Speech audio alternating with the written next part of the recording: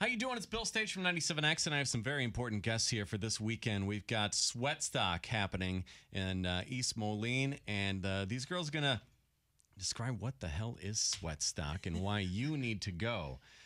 We've got Kate. Are you from Hive Event Consulting? Is that correct? That's correct. Okay, cool. And Chrissy, you're from All Sweat Productions. Right. What is All Sweat Productions? Why do you call it All Sweat Productions? All Sweat is kind of a play on words. The guy that started it, his name is Al Sweet, and he's the sweatiest dude ever. He sweats like it's his job. And so, plus getting a lot of people together for shows, sometimes 20 plus musicians from different genres, different bands, is a sweaty process. So, I would imagine. Yeah, a lot of sweat goes into it, so it's all sweat. You guys have been working hard on this event in particular, and we'll get to that in just a second. It's the 50th anniversary of Woodstock, and but this is not the first time we've put local musicians in this kind of predicament where they've got to do a tribute of sorts. Can you kind of go into the history of this type of performance? Sure. They started doing these. Al and a few other friends started doing the All Sweats a few years ago, and it just was an idea to get together with some buddies, not necessarily your own band, and just people that you admire or people you'd always wanted to work with, but never would have the opportunity, and do some rock and roll moments, some tribute shows to different things. They've done the Beatles. Abbey Road in its entirety, Prince, Purple Rain. We had two really successful Michael Jackson shows last summer, and these are musicians from several different bands each time, 20 plus usually each time. Yeah. We've done the Last Waltz 3 years in a row. Nice. So that's kind of an annual for us. Yeah, no, that's cool. I love mixing it up, and sometimes, especially if you're in a band, you've got these 5 guys or 4 guys or 3 guys, and that's who you play with. So it's a really cool opportunity for local musicians to get out and mix it up and do something different. How did you pick the musicians, and how did you get them into the tribute side of things as well? Who got to pick all that? Well, for us, the whole thing kind of quickly spiraled into an opportunity to grow the music community and kind of build camaraderie amongst musicians. So we just asked. Yeah. There you go. And I put a call out there when we announced the festival was a thing, and Al and Chrissy were taking inquiries from there. There's 1 or 2 of the bands who have already, like, core group have already done the tribute sets before. Like, for instance, the band Winterland is a Grateful Dead tribute band, and so they're going to primarily be the core group for that tribute. That makes sense. Yeah, and then there's some other bands who've done similar things, like the Velies, for example, did a tribute set to Janis Joplin one year for Halloween. The Dawn has done the Who tribute set before, so some of those are kind of core bands within themselves, but we're also adding like other instruments, other vocalists, things like that, just to help make it a little bit different and a little bit more of a community piece. Gotcha. Yeah, they kind of, everybody was on board with the idea that although you're going to be the band that's going to do this tribute, you're going to do an all sweat. So you're going to have guest vocalists and maybe some guests playing different instruments. So right. We wanted to get as many Quad City musicians as wanted to be a part, to be a part of it. But then, like Sly and the Family Stone, for example, no one locally has done that yet that we are aware of. So how many people are in that, Chrissy? Like, I think there's about 15 in that one. Okay. Yeah. Wow. Several different bands, all over genre-wise. So. Yeah.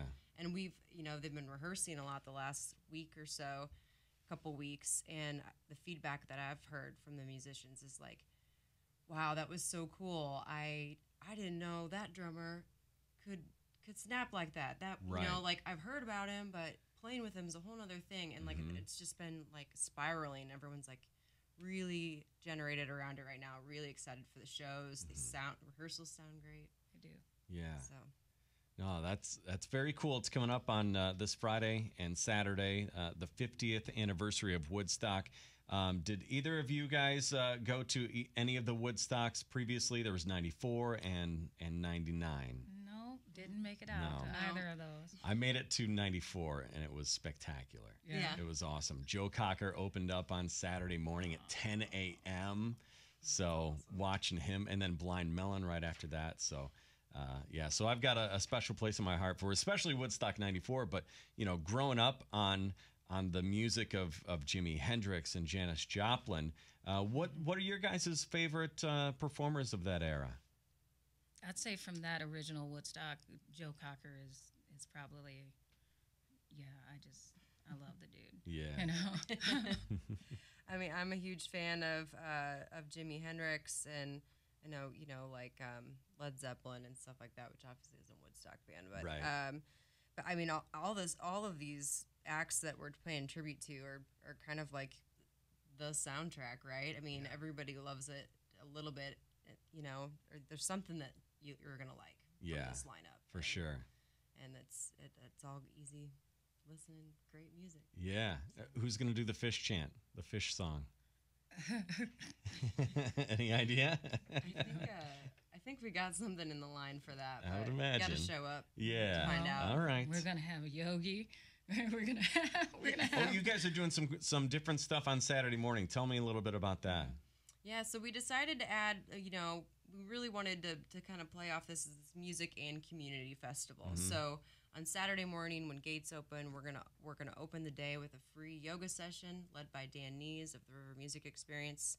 It'll be free. We'll have yoga mats, so you don't have to lug yours around. We can, or if you do, please bring them. And then after that, we're gonna do a community drum circle led by local musician Terry Hansen, and he'll bring all sorts of hand percussion instruments. Lead a big kumbaya circle of just jamming. Even if you don't normally play, there's something that you can shake or hit or, join in. Clap your hands, stomp your feet. That's Sing right. along, do something, right? Two stages over there at the Murphy Park at the Ben and East Moline on Friday and Saturday. So that's going to be an awesome time. Sweatstock 2019. The tribute for Woodstock 94. Did we hit everything? Is there anything else I missed? What else? What do we need to? What do the people need to know? Well, I mean, one other element. You said two stages. So one stage is going to be dedicated to the Woodstock tribute acts. The other stage, a big component of this is that we wanted to feature some of these musicians' original music. Sure. So one of the stages is going to be completely Quad City based. Their original tunes will be alternating with the Woodstock tribute sets. So Awesome. you can kind of get a little bit of the flavor of what the QC music scene has to offer. I mean, and we know we're only scratching the surface. There's a lot of people out there that aren't involved this year, but who knows? Hopefully if this goes well, we do it again. We can always, rotate the cast, get more people involved. It's kind of what it's about. It's just getting everyone together and see what happens. Right. Very cool. I know gates open at 4 On Friday. Okay. And I mean, if people want to kind of cut through the red tape of waiting and getting their wristbands or whatever at the gate, they can always go to Eventbrite or to sweatstock.com. Sweatstockqc.com. That's horrible. I don't mean to correct you. That's terrible. Send them to the wrong place. Sweatstockqc.com. And they can get their tickets there ahead of time and kind of save a little bit of time. And probably get an idea on scheduling, and people don't want to miss this band and that band, and so Absolutely. good place to go. All right, well, thank you guys very much for coming in. We appreciate it. Thank you. See you at Sweatstock.